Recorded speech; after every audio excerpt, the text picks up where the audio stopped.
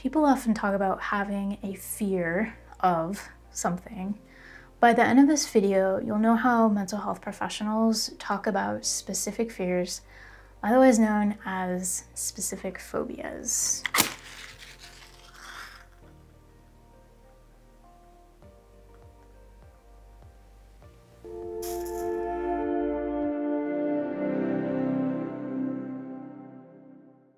My name is Dr. Park. I'm a psychologist for youth, and here at Through the Waters, we nurture youth mental health.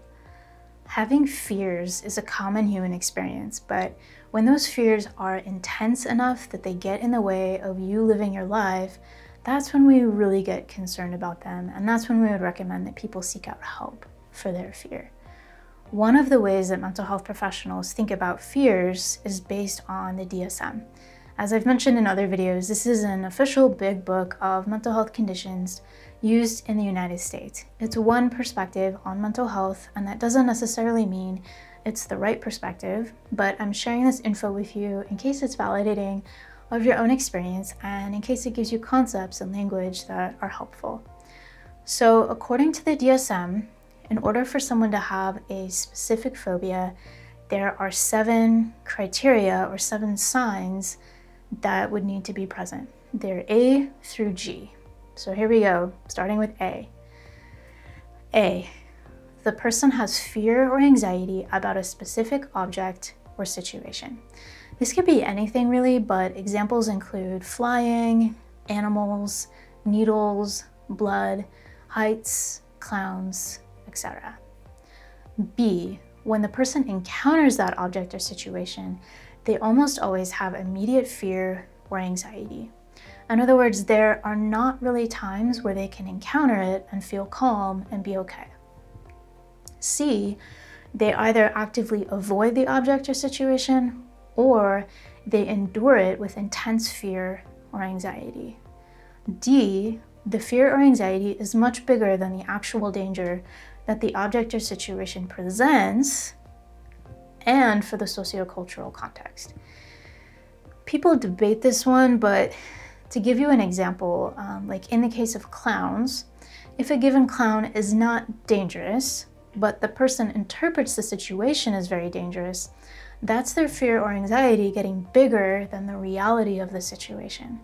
If this person has a major meltdown at a birthday party when they see a clown, while other people are happy to see the clown, and that's their sociocultural context, then that might also be out of sync with the sociocultural context that they're in.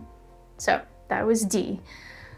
E, the avoidance, fear, or anxiety has lasted 6 months or more. And we only have 2 more criteria to go. Are you still hanging in there with me?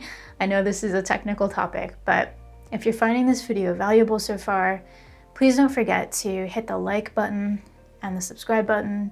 By doing that, 2 purposes really. You'll be notified about our future mental health tips and education, and also YouTube will be more likely to share this video with people who could really benefit from it. Okay, so here's our last 2 criteria for specific phobias. F, the avoidance, fear, or anxiety somehow significantly interferes with the person living their life, whether that be their relationships, school, their job, or other areas of life. And last but not least, G, the avoidance, fear, and anxiety are not better explained by a different mental health condition such as trauma, OCD, social anxiety, panic disorder, or something else. So there could be another mental health condition present, but specific phobia is really clear and distinct, and it's not better explained by some other condition. Okay, those are the main criteria. One last note about specific phobias is that they can also have a specifier in the diagnosis, meaning like a category of the fear. The main categories in the DSM for these specific phobias are animals, like spiders, dogs, snakes, etc., natural environment, like storms, fire, water, blood injection injury, like needles, blood, medical care, injuries, situational, like elevators, planes, or enclosed spaces, or kind of a catch-all category called other, which would include things like choking, vomiting, clowns, and anything else really.